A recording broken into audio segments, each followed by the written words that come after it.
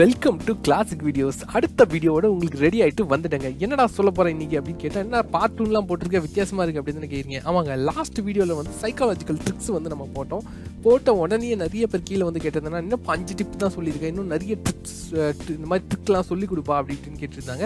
அதுக்காக தான் சரி ஓகே, புதுசாக ஃபஸ்ட் டைம் நம்ம சேனலில் வந்து பார்ட் 2 போடுவோம் அப்படின்னு சொல்லிட்டு போடலான்னு வந்திருக்கோம். சரி, பார்ட் 2 வீடியோன்றதுனால ஸ்ட்ரெயிட்டாக மேட்டருக்குள்ளே போயிடலாம். சரி, இந்த பார்ட் 2 வீடியோவில் இன்னொரு 5 டெக்னிக் சொல்ல போகிறேன். அது மட்டும் இல்லாமல் வேற ஒரு விஷயம் பண்ண போகிறேன். என்ன அப்படின்னு கேட்டிங்கன்னு வச்சுக்கோங்களேன், ஆல்ரெடி சைக்காலஜியை பற்றி உட்காந்து 2 வாரமாக நான் படின்னு படிச்சிட்டேன்னா, அதனால ரொம்ப அறிவு வளர்ந்துச்சுன்னு நானே நினச்சிக்கிட்டேன். இப்போ என்ன பண்ண போகிறேன்னு வச்சுக்கோங்களேன், போனஸில் வந்து ஒரு விஷயம் பண்ண போகிறேன். என்னன்னா, உங்கள் மனசில் இருக்கிறத நான் கெஸ் பண்ண போகிறேன். ஆமாங்க, சும்மா விளையாட்டுக்கெலாம் சொல்ல, நிஜமாவே சொல்கிறேன். இந்த வீடியோ முடியும் போது நான் உங்கள் மனசில் நீங்கள் என்ன நினைக்கிறீங்க அப்படின்றத கெஸ் பண்ணி சொல்ல போகிறேன். வாங்க, அதுக்கு நீங்கள் போனஸ் வரைக்கும் வெயிட் பண்ணணும். அதுக்கு முன்னாடி நம்ம எபிசோடுக்குள்ளே போகலாம், வாங்க தெரிஞ்சுக்கலாம்.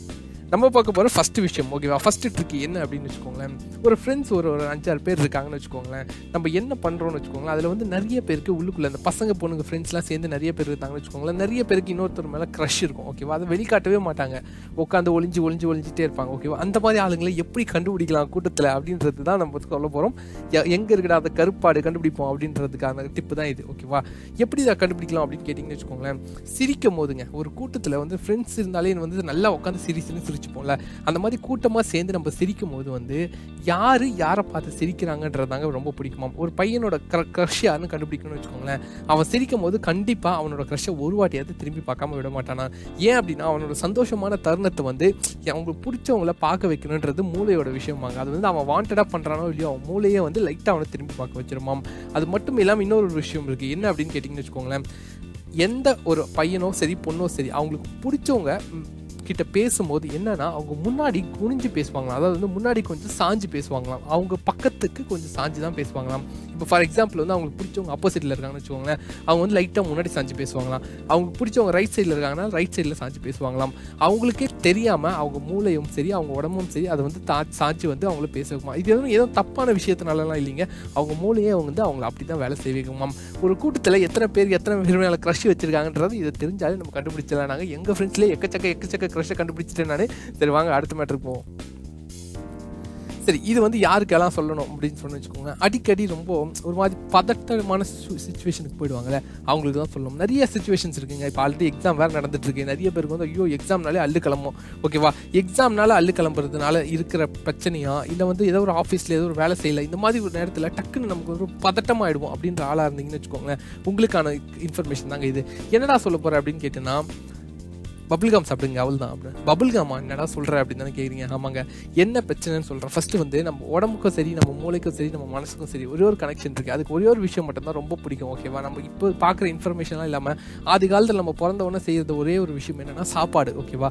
சாப்பிட்டா வந்து எவ்வளோ ஒரு டென்ஷனாக இருந்தாலும் கூல் ஆகிடுமா. அவங்க சாப்பாடு சாப்பிட்டா வந்து நல்லா கூல் ஆகிடுமா. பட் ஆனால் என்ன பிரச்சனை வச்சுக்கோங்களேன், எக்ஸாம்குள்ளே ஹாலுக்கு முன்னாடி போகும்போது நம்மளால் சாப்பிட முடியாதுல்ல. ஸோ அப்போ என்ன பண்ண போகிறோம்னா, நம்ம மூளையை வந்து நம்ம ஏமாற்றணுமா. நம்ம சாப்பிட்றோம் அப்படின்னு சொல்லி ஏமாற்றிட்டோம்னா நம்ம மூளையே வந்து அதை கூல் டவுன் பண்ணிடுமா. நிறைய ஹார்மோன்ஸ் வந்து அதுக்கு என்ன பண்ணணும்னா, வாயில் வந்து நம்ம அசை போடணுமாம். அசை போடுறதுனா அதை வந்து சீவ் பண்ணுவாங்கன்னு சொல்லுவாங்கள்ல, அந்த மாதிரி ஏதாவது ஒன்று கடிக்கணும், ஓகேவா? பபிள்காம் தான் நீங்கள் சாப்பிடணும்னு இல்லை, பபிள்காம் வந்து ஈஸியாக நிறைய சீவ் பண்ணுறதுக்காக சொன்னது. பபிள்காம் மாதிரி ஏதோ ஒன்று போட்டு வாயில் சீவ் பண்ணிட்டே இருந்தீங்கன்னா என்ன ஆகும்னா, நமக்கே தெரியாமல் நம்ம வந்து சாப்பிட்றோம் அப்படின்ற விஷயத்தை வந்து நம்ம மூளைக்கு புரிஞ்சுக்கிட்டு என்ன பண்ணுவோம், மூளை சாப்பிட்றான் அவன் ரிலாக்ஸ் பண்ண அவனை அப்படின்னு சொல்லிட்டு அவனை நல்லா ரிலாக்ஸ் பண்ண வச்சிருமாம். இது வந்து எல்லா இடத்துலையுமே நீங்கள் உங்களை கண்ட்ரோல் பண்ண முடியாமல் நிறைய இடத்துல டென்ஷன் ஆனீங்கன்னா இதை கண்டிப்பாக ட்ரை பண்ணுங்கள், ஒர்க் அவுட் ஆகும். சரி, வாங்க நம்ம அடுத்த மேட்டருக்கு போகலாம்.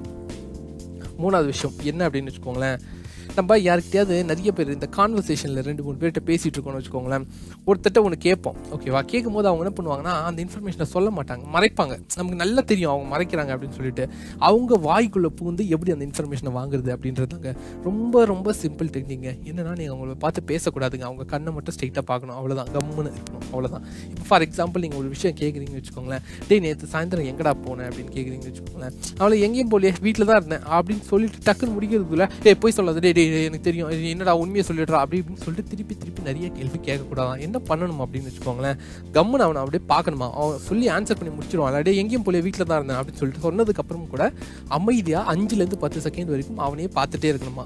அதனால என்ன ஆகுனா, அவன் ரொம்ப எம்பாரஸ் ஆகிட்டு ஒரு மாதிரியான சுச்சுவேஷன் போயிட்டு அவன் மனசே வந்து தேவையில்லாமல் தடுமாறி அவன் வார்த்தையை கொட்டிடுமாம். இந்த மாதிரி விஷயம் வந்து நிறைய பேர் வந்து ஃபாலோ பண்ணுவாங்களாம். போலீஸ்லேருந்து நிறைய பேர் வந்து இந்த மாதிரி டெக்னிக் ஃபாலோ பண்ணி தான் இன்ஃபர்மேஷனை வந்து வெளியே எடுப்பாங்களாம். உங்களுக்கு ஒரு விஷயம் வந்து வேணும், அவங்க வந்து அவங்க பதிலை வந்து முடிக்கவே விடக்கூடாதான், பதிலை கண்டினியூ பண்ணு அப்படின்றது வைக்கிறதுக்கு வந்து அமைதியாக அவங்கள வந்து அப்படியே பார்த்துட்டே இருக்கணுமாம். பார்த்துட்டே இருந்தால் அவங்களா தானாக அவங்க மைண்ட் வந்து டிஸ்டர்ப் ஆகிட்டு ஆன்சரை கொட்டிடுவாங்க அப்படின்றாங்க. ட்ரை பண்ணி பாருங்கள், கண்டிப்பாக ஒர்க் அவுட் ஆகும். சரி வாங்க நம்ம அடுத்த விஷயத்துக்கு போகலாம். இது வந்து நிறைய பேருக்கு யூஸ் ஆகுதுன்னா யாருக்கெல்லாம் திடீர்னு யாராவது சம்டைம்ஸ் வந்து கூட இருக்கவங்க வந்து கத்துவாங்க. அதாவது இந்த மேனேஜர்ஸு அந்த மாதிரி எங்கேயாவது வேலை செய்கிற இடத்துலையும் சரி, சில வீட்லேயே கூட சரி, ஓகேவா, யாராவது வந்து ரொம்ப கத்துவாங்க, எப்போ பார்த்தாலும் கத்திட்டே இருப்பாங்க, டென்ஷனாகவே இருப்பாங்க. அவங்ககிட்ட பேசுறதுக்கே நமக்கு பயமாக இருக்கும். ஐயோ இந்த லேடியா, ஐயோ இந்த ஹெச்ஓடியா, ஐயோ இவங்களாம் திட்டுவாங்கப்பா அப்படின்ற மாதிரி டீச்சிங்கில் இருக்கவங்களும் சரி, இல்லை வந்து கம்பெனியில் வேலை செய்கிறவங்க வந்து ஐயோ இந்த மேனேஜராக திட்டுவாங்கப்பா ரொம்ப அப்படின்ற மாதிரியே இருக்கும். அவங்கள எப்படி ஹேண்டில் பண்ணுறது அப்படின்னு தான் தெரியும்.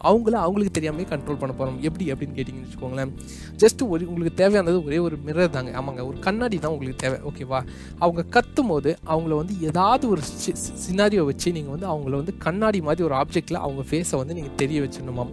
ஓகேவா, ஃபார் எக்ஸாம்பிள் வந்து நீங்கள் ஒரு சீட்டில் உட்காந்துருக்கீங்க, உங்கள் மேனேஜர் வந்து உங்கள் பிளேஸில் வந்து கத்திட்டு போவாங்கன்னு வச்சுக்கோங்களேன்.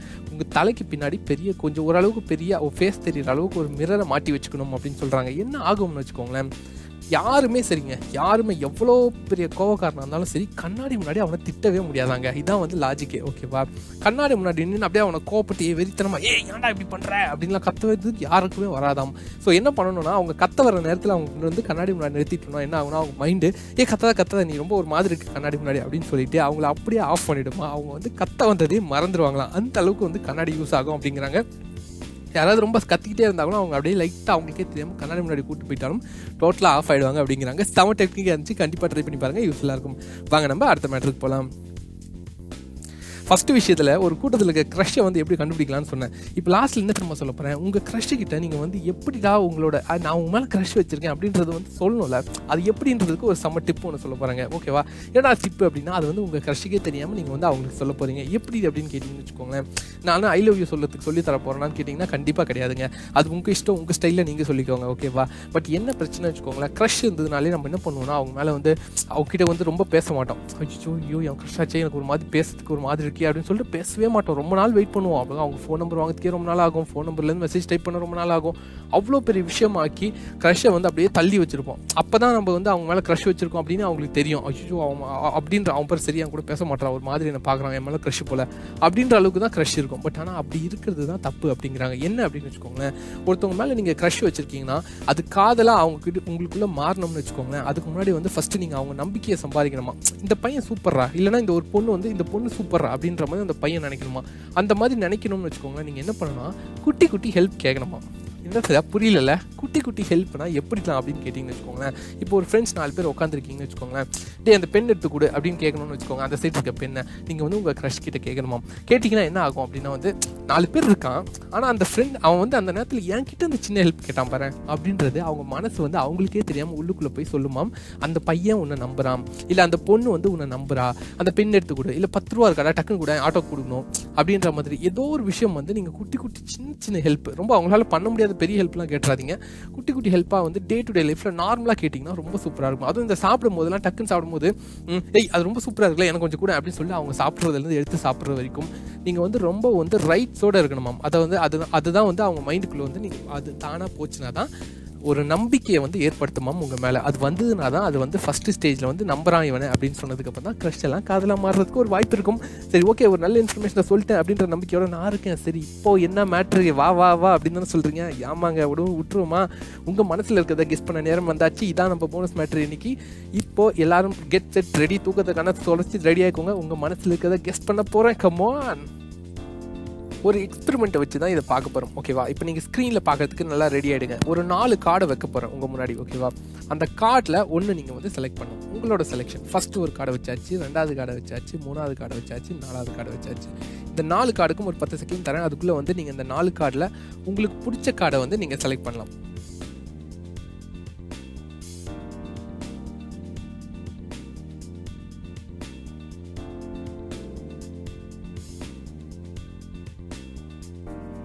ஓகே, செலக்ட் பண்ணிட்டீங்கன்னு நினைக்கிறேன். ஓகேவா, இப்போ நான் உங்கள் மனசுக்குள்ளே சாவியை போட்டு திறந்து என்ன வச்சிருக்கீங்க உள்ள அப்படின்னு கண்டுபிடிக்க போகிறேன். என்ன அப்படின்னு நான் கெஸ் பண்ண போகிறேன். அப்படின்னா உங்கள் மைண்டில் இருக்கிறது வந்து என்னவா இருக்கும் அப்படி என்றால் நீங்கள் வந்து இந்த வேவி லைனாக தாங்க இருக்கும் அப்படின்னு வந்து நான் கெஸ் பண்ணுறேன். கரெக்டாக தப்பா மறக்காம கீழே கமெண்ட் பாக்ஸில் போடுங்க. கரெக்டாக கண்டுபிடிச்சா கரெக்டுன்னு சொல்லிட்டு. என்ன அப்படின்றத வச்சுக்கோங்களேன், இந்த வேவி லைன் அப்படின்றது ஒன்று இருக்கும். அப்படி இல்லை அப்படின்னா வந்து ஸ்டாராக இருக்குங்க. கிட்டத்தட்ட 80% பேர் இதை வந்து பார்த்துட்டு இருக்கவங்க வேவி லைன் செலக்ட் பண்ணியிருப்பீங்க. மீதி வந்து ஒரு 10% பேர் வந்து ஸ்டார் செலக்ட் பண்ணியிருப்பீங்க. அதை விட ரொம்ப ரேரான பீப்புள், இந்த வேர்ல்ட்லேயே ரொம்ப ரேரான பீப்புள் தான் மீதி இருக்க ரிமைனிங் பர்சன்டேஜ் வந்து சூஸ் பண்ணியிருப்பீங்க. இதே மாதிரி எக்ஸ்பெரிமெண்ட் வந்து இதே எக்ஸாக்ட் சேம் எக்ஸ்பெரிமெண்ட் நிறைய யூனிவர்சிட்டியில் கண்டக்ட் பண்ணாங்க. எல்லாருக்கிட்டையும் வந்து இந்த ரிசல்ட் தான் வந்துச்சு. சரி, ஏன்டா இந்த லைன் மட்டும் ஏன் இவ்வளோ பேர் செலக்ட் பண்ணுறாங்க அப்படின்னு தானே கேட்குறீங்க. ஏன் வந்து நான் இதை செலக்ட் பண்ணியிருக்கேன், எனக்கே தெரியாமல் நான் ஏன்டா இதை செலக்ட் பண்ணேன் அப்படின்னு கேட்டிங்கன்னு வச்சுக்கோங்களேன். அதுக்கு ஒரு செம்ம ஆன்சர் இருக்குங்க. இதுக்கான ரீசன் வந்து நான் வச்ச ஆர்டர் தாங்க மேட்ரு. என்ன அப்படின்னு வச்சுக்கோங்களேன், நல்லா நோட் பண்ணியிருந்தீங்கன்னா தெரியும். அந்த வேவி லைனோட கார்டை வைக்கும்போது மட்டும் ஒரு குட்டி டிஃப்ரென்ஸோட லைட்டாக டில்ட் பண்ணி வச்சுருப்போம். அது எதுக்காக அப்படி வச்சது அப்படின்னா வந்து நம்ம மைண்டுக்கே தெரியாமல் சப்கான்ஷியஸ் மைண்டில் வந்து இந்த வேவி லைனை மட்டும் தனியாக வித்தியாசமாக உங்கள் கண்ணில் பட வைக்கிறதுக்காக தான் வந்து இந்த மாதிரி வந்து வச்சது இந்த எக்ஸ்பெரிமெண்ட்டில். இது வந்து வாண்டடாக வச்சது. அதனால தான் வந்து என்ன ஆகுது அப்படின்னா நிறைய பேர் வந்து அவங்களுக்கே தெரியாமல் வந்து அந்த வேவி லைனை வந்து செலக்ட் பண்ணுறாங்க. அது மட்டும் இல்லாமல் ஏன்ப்பா சரி ஓகேப்பா வேவி லைன் வந்து 70% பேர் செலக்ட் பண்ணது, இது ஸ்டார் ஏன் வந்து நிறைய பேர் செலக்ட் பண்ணுறாங்க, ஓரளவுக்கு அடுத்ததான் வந்து செகண்ட் லெவலில் ஏன் ஸ்டார் இருக்குது அப்படின்னு கேட்டிங்க அப்படின்னு வச்சுக்கோங்களேன். ஸ்டார் வந்து நம்ம ஜென்ரலாகவே வந்து இந்து முஸ்லீம் இதெல்லாம் விட்டுட்டு எல்லா மதத்துலேயுமே வந்து ஸ்டார் அப்படின்ற ஒரு விஷயம் வந்து ரொம்ப வந்து இந்த டிவைனாக வந்து ஃபீல் பண்ணுவோம். அதாவது வந்து ரொம்ப கடவுள் கூட அசோசியேட் பண்ணுற ஒரு விஷயமும். அதனால் நமக்கே தெரியாமல் வந்து நம்ம மைண்ட் வந்து அந்த மாதிரி ஒரு விஷயத்தை வந்து செலக்ட் பண்ணுவோம். இது நல்லா மீதி இருக்க 20% வந்து கிட்டத்தட்ட ஸ்டாரை செலக்ட் பண்ணுறாங்க. மீதி இருக்க 70% பேர் வேவி லைனை செலக்ட் பண்ணுறாங்க. இப்படி தாங்க இந்த சைக்காலஜிக்கல் ட்ரிக் அப்படின்ற ஒரு விஷயம் வந்து ஒரு குட்டி விஷயத்தை வச்சு எந்த அளவுக்கு உங்கள் மைண்டை வந்து மாற்ற முடியும் அப்படின்றது வந்து இதை வச்சு தான் நம்ம கற்றுக்கணும். மார்க்கெட்டிங் இந்த மாதிரி வந்து அட்வர்டைஸ்மெண்ட்ஸ் இந்த மாதிரி பல விஷயங்களில் வந்து இந்த விஷயத்தை தான் யூஸ் பண்ணுவாங்க. ஒரு சின்ன விஷயத்தை வச்சு நம்மளை அட்ராக்ட் பண்ணுவாங்க. சூப்பர் மார்க்கெட்டில் நமக்கே தெரியாமல் தேவையில்லாமல் 4-5 ஐட்டம் வாங்கிட்டு வருவோம். ஏன் அப்படின்னு பார்த்தீங்கன்னா இந்த மாதிரி பல விஷயங்களை வச்சு நம்ம மயக்கிறது தான். இது வந்து சின்ன லெவலில் பண்ணால் இப்படி, இதை வந்து பெரிய லெவலில் பண்ணணும்னு வச்சுக்கோங்க. நோக்கு வருமும் சரி, இல்லை மற்றவனை ஆளை மயக்கி வேறு ஏதோ ஒன்று பண்ணுறதும் சரி, எல்லாத்துக்கும் அடிப்படை இதுதான் அப்படி இருக்குன்னு சொல்லிட்டு கொஞ்சம் உஷாராக இருங்க. பட் கொஞ்சம் என்ஜாய் பண்ணுங்கள். இந்த சைக்காலஜிக்கல் வீடியோ 2 சீரிஸுமே உங்களுக்கு ரொம்ப பிடிச்சிருக்கும் அப்படின்னு நம்புறேன். எப்படி இருந்துச்சுன்னு மறக்காம கீழே கமெண்ட் பாக்ஸில் போடுங்க. வீடியோக்கு ஒரு லைக் போட்டிங்கன்னா ரொம்ப சூப்பராக இருக்கும். அது மட்டும் ஷேர் பண்ணி விடுங்க ப்ரோ. உங்கள் ஃப்ரெண்ட்ஸும் பார்த்து இந்த எக்ஸ்பெரிமெண்ட் எப்படி இருக்குன்னு என்ஜாய் பண்ணிட்டோம். கிளாசிக் வீடியோஸ்க்கு சப்ஸ்கிரைப் பண்ணுங்க. Classic videos